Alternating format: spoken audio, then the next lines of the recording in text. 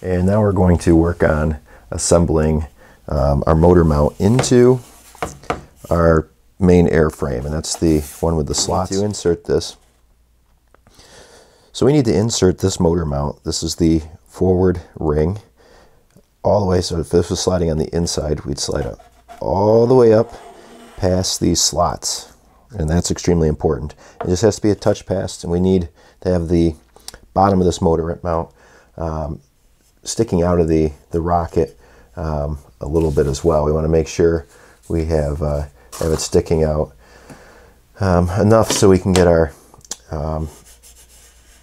center. Let's try again. So we will assemble our motor mount that has the forward centering ring that it's all been installed earlier, and assembled earlier I should say, and glued, and the glue is dry. We're going to actually slide this up inside the main airframe. So if this is sliding up the inside, we have to get the forward ring up past those fin slots. At the same time, we need to make sure this is sticking out at least a 3/4 inch, and just in case we use the retainer ring on this later on, we start getting the final assembly together. So how are we going to do this? You can use a popsicle stick, you can use craft sticks, wooden dowels. I have actually quite often used old pencils, and I get the glue on the pencil and I smear it around on the inside. So I put the glue on the pencil, I smear it around the inside. This can be a little bit challenging. Craft sticks work pretty well. You tape a couple together, you put the glue on, and you smear it around on the inside all the way around. And then you'd slide your motor mount and see how this fits. If it doesn't fit, we're going to need to sand it a little bit more. So that fits fine, and we did test fit this earlier when we were doing our sanding stages. So you can see that tube sliding all the way up past those fins, and then we will slide it into the glue. It gets a little bit tight right there. Gets into the glue up in here, and you can see the bottom part of that motor mount is going to stick out from the end. Next thing we'll be working on is our fins. Once again, our fins will slide right into these slots. So our fins will slide right into here, and they'll be able to slide in as long as that motor mount. And already that motor mount's getting locked in place, so those tabs start holding that motor mount in. And we're not gluing these, I'm just test fitting them to show you at this point. And one more fin, test fit this in. So right now that motor mount is going to be resting. It's going to be resting on top of that tab. So if I pull this back, and those fins are in there, if I pull this back, that fin is not going to move once it's glued, and neither will that motor mount. That won't come out. The issue is the thrust is coming out the end of the rocket this way and pushing the rocket that way. So all the forces are going to be going the other way. So it's important we will install our second centering ring in a little bit, and that'll slide up in here, and we'll be gluing that in place as well, and that'll keep everything from moving.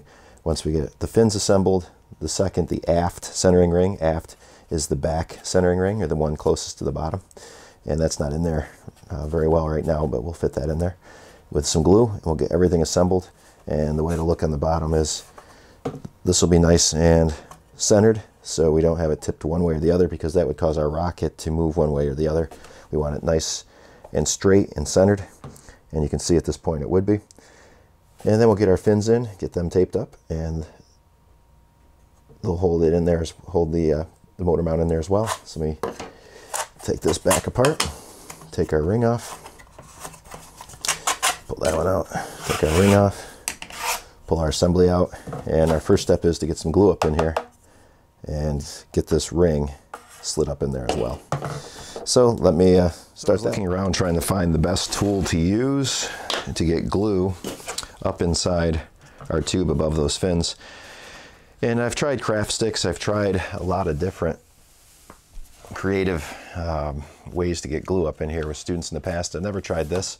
What I've done is I took a page of the CNY Rocket Team Challenge manual that I've already used, and I folded it up several times, and I folded and folded and folded, and I made it nice, and it's fairly rigid where I can, and it's also got a nice surface where I can put some glue on the end, slide it up in here, and I think manipulate that glue where I want it. This is going to be a little bit of a time-consuming process, without a doubt. So be patient. Try not to make a mess. Try not to get a lot of glue in the slots. So you do want to be careful with this. So I guess without any further ado, I'll get some glue on here.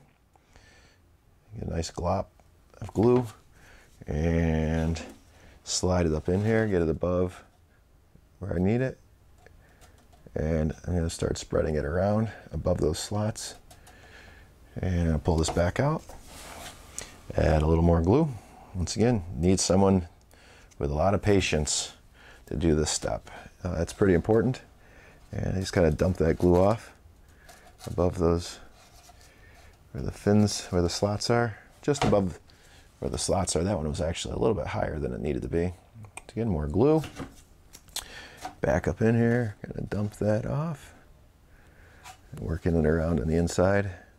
I'm not sure how well you can see it with the light the lights I'm using, but we're getting a nice bead of glue around in there.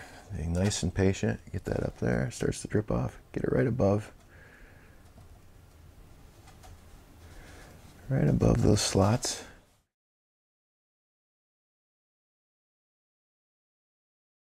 Again, person on your team with some patience needs to do this step. This can't be rushed. You can't be impatient. You have to do it right, or else you're not going to have your motor mount sitting in any glue, and that's not going to be good, because it does take a lot of force as it goes off the launch pad. Our forward motor mount, put this into the tube. It should fit just fine. There we go. And once again, you can see it sliding up through those slots, and it's going to be a little sticky right there.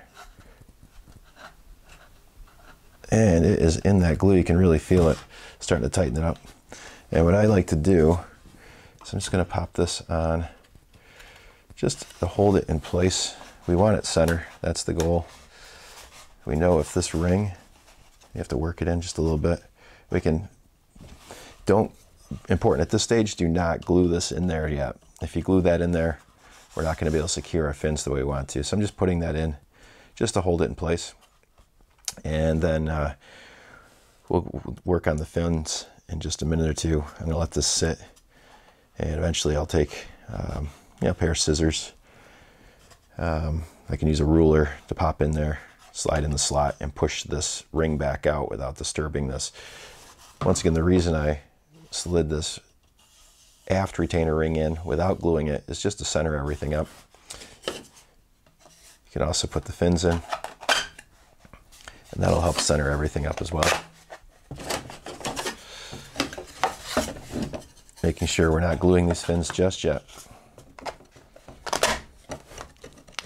Okay, not gluing these fins just yet. So we have our payload compartment done. The motor mount's been assembled, and we've got the forward motor mount in place. Hopefully, in section 1 at this point, you've also reviewed the parts of the rocket and some of their functions, because that's an important part of the rocket challenge, is to be very knowledgeable about the parts of the rocket. So